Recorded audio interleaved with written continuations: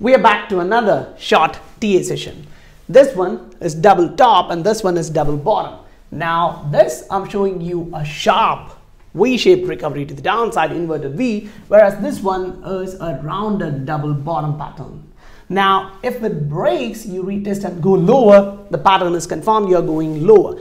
But there is a take on this one. Say take the double top and let's see what kind of variations can be there, because some of these patterns just trap you inside the trade. So what you can do is to look whether that's doing the stuff. This is your support, the previous bounce, and then you come lower, test that one, you bounce up. So just because the price reached here doesn't actually make it a double top, because if you call this as a double top, calling for a downside movement, you may actually get trapped when the price goes lower and bounced.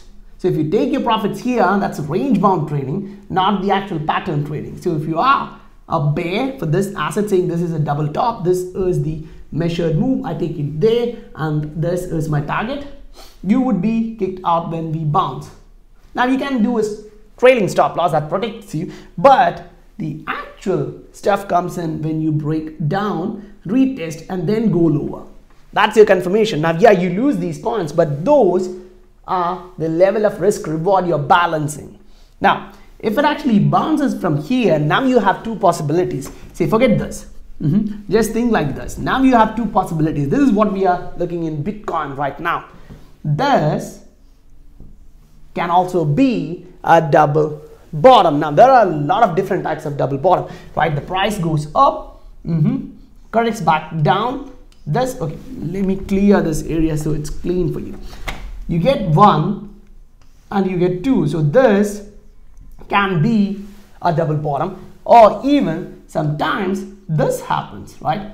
Now your double bottom is like this.